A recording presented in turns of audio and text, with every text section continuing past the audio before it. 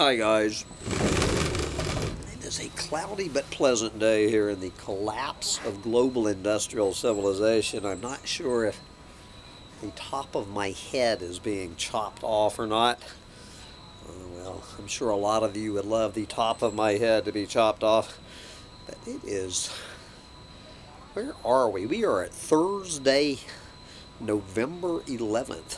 11/11/2021, and the little dog and I, we are in Durham, North Carolina, and the little dog and I need to pack it up and head to Augusta, Georgia for the next couple of days. But before we do, since it is Thursday, do what I try to do each Thursday, and we're going to go over to oilprice.com. We're going to go over there and pick out a few stories from oilprice.com to see how the energy investors are chronicling the collapse of the planet, and 4 or 5 stories for heading off. Now I kind of touched on this a few days ago. This is oilprice.com's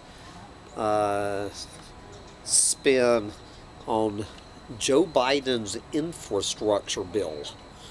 As I was mentioning, this is good news for oil investors, fossil fuel investors, absolutely cheering on Joe Biden's new infrastructure bill for the simple reason that Biden's infrastructure bill will boost oil demand.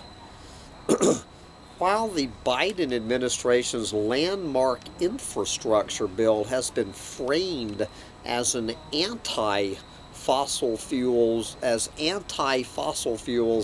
by the media, as well as by politicians such as coal country's Joe Manchin, oil has ironically surged on the back of the bill's long-awaited passing.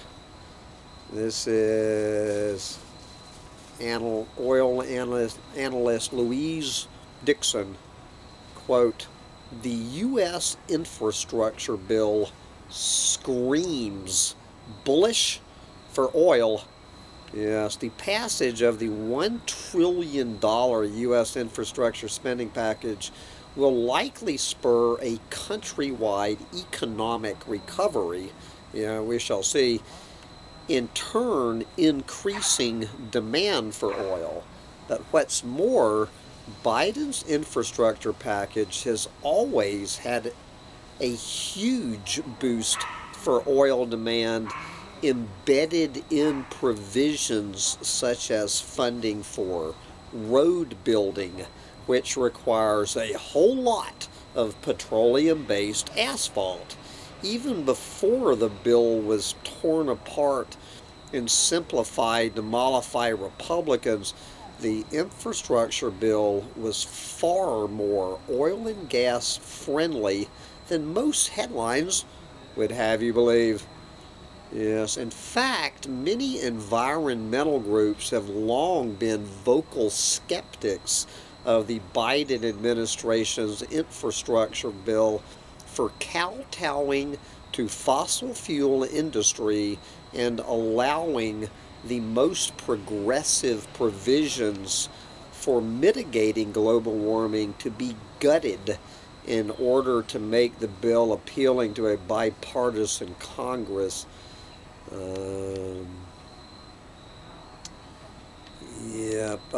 Provisions such as funding for carbon offsetting, widely viewed as a classic greenwashing tactic, which is exactly what they are, have been described by skeptics as, quote, on the oil industry's wish list, and have been viewed as, quote, a gift to oil companies by climate groups.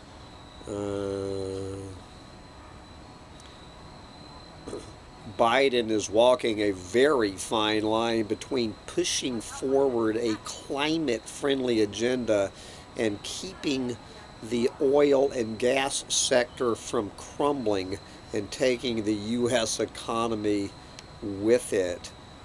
One New York Times article proclaimed last week, even as Biden pushes clean energy, he seeks more oil production. Yes. Indeed, as oil and gasoline prices have risen around the world,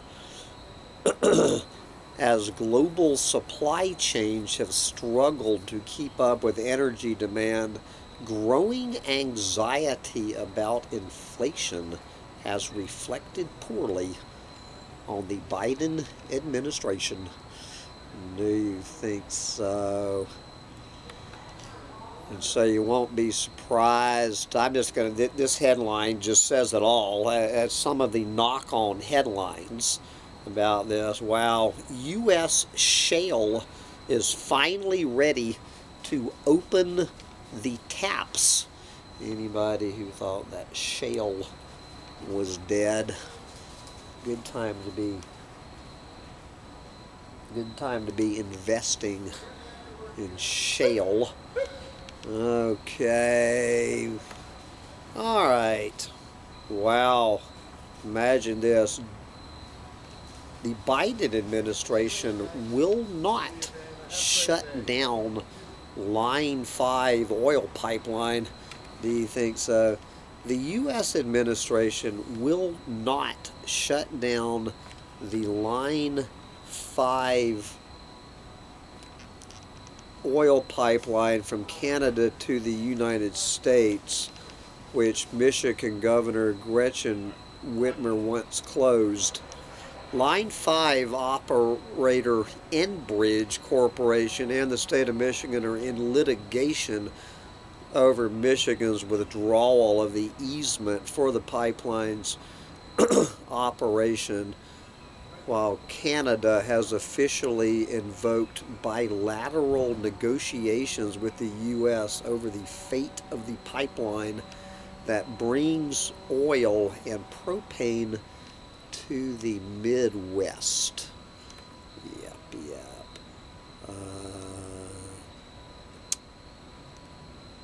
There you go. Quoting, I'm not sure who this is exactly, who this person is, some press secretary.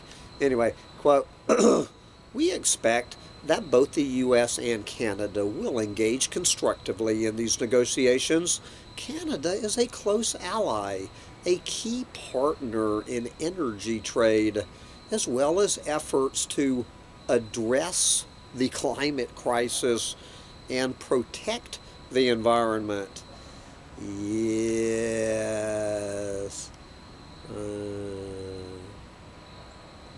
These negotiations and discussions between the two countries should not be viewed as anything more than that, and certainly not an indication that the U.S. government is considering shutdown. That is something that we are not going to do. Close quote. Last year, the Michigan governor and the state's Department of Natural Resources revoked Enbridge's easement for the operation of the twin Line 5 pipeline, citing repeated violations. Yes, and the need to protect the Great Lakes.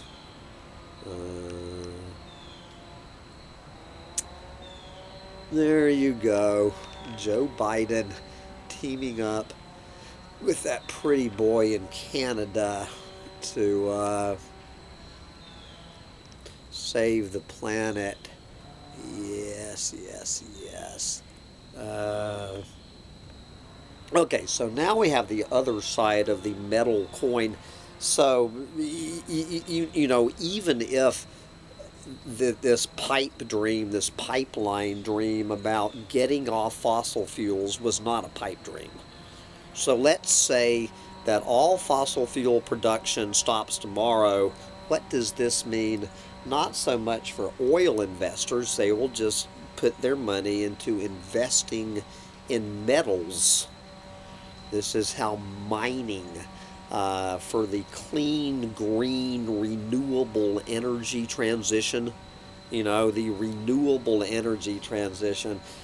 Excellent article breakdown here, which I don't have time to really get into, with the, exposing the big green lie of the energy transition. Even if it were to happen, metals will be the oil of the future.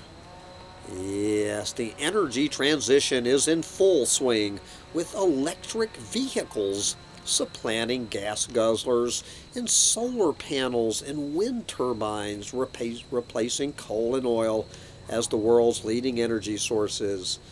Yes. The energy transition is driving the next commodity supercycle, with immense prospects for technology manufacturers, energy traders, and investors. Yes. New energy research provider Bloomberg NEF estimates that the global transition will require $173 trillion in energy supply and infrastructure investment over the next 3 decades, with renewable energy expected to provide 85% of our energy needs by 2050. Anyone who believes that.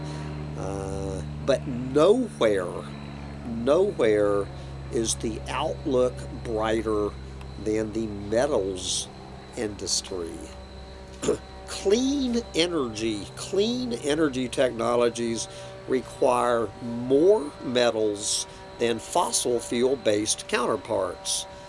Yes, according to one of these analyses, prices for copper, nickel, cobalt, and lithium could reach historical peaks for an unprecedented, sustained period in a net zero emissions scenario.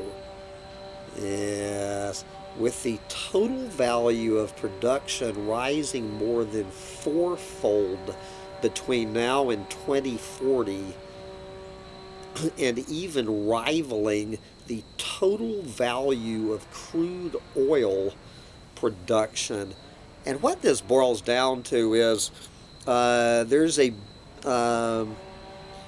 one forecast says that electric and fuel cell vehicles will displace 21 million barrels of oil per day of oil demand by 2050. Well, it's 100 million.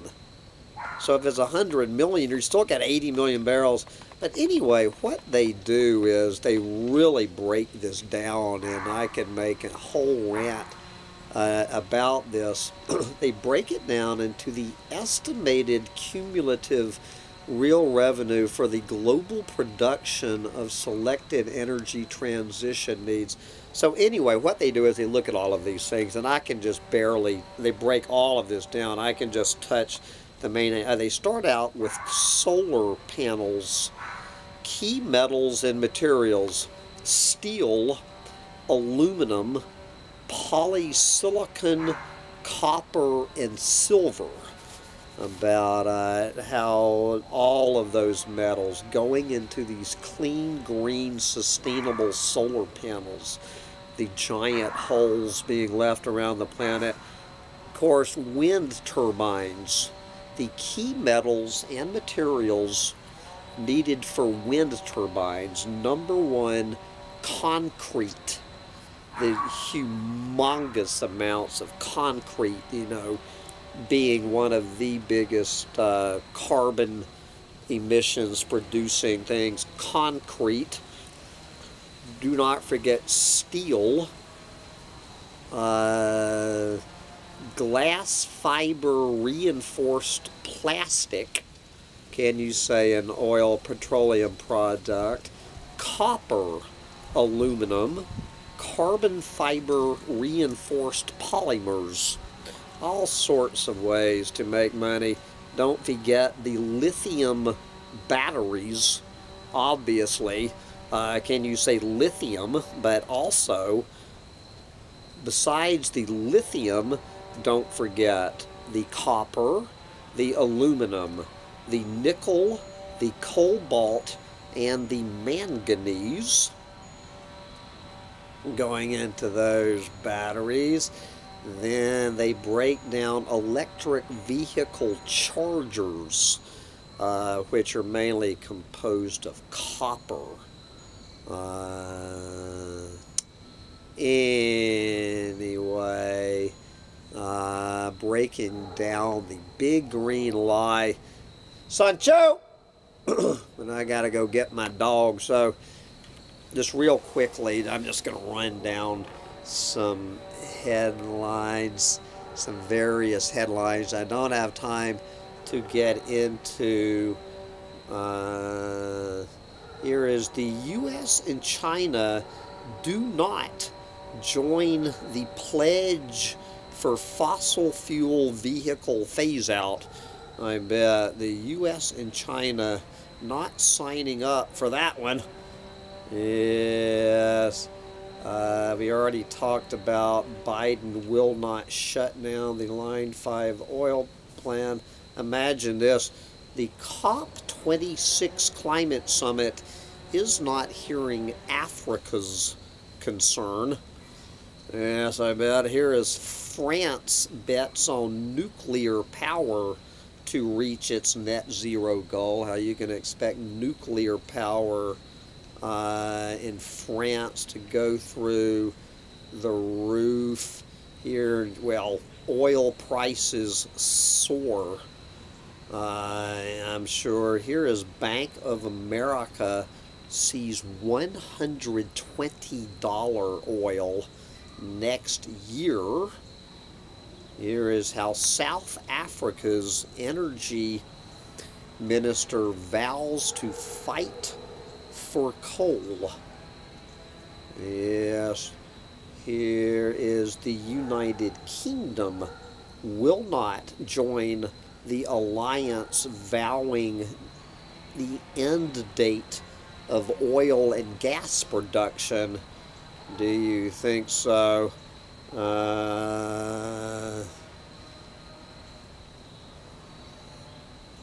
Let's see.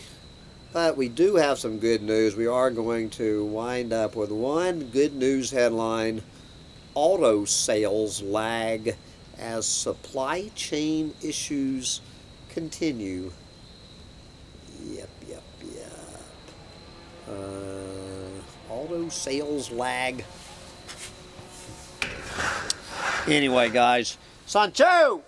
We've got to wrap this up, pack up my little trailer, and get in my gas-sucking truck, load up on some of this $3.50 gallon gas, and head to Augusta, Georgia, where tomorrow we get to go visit the Georgia Guidestones.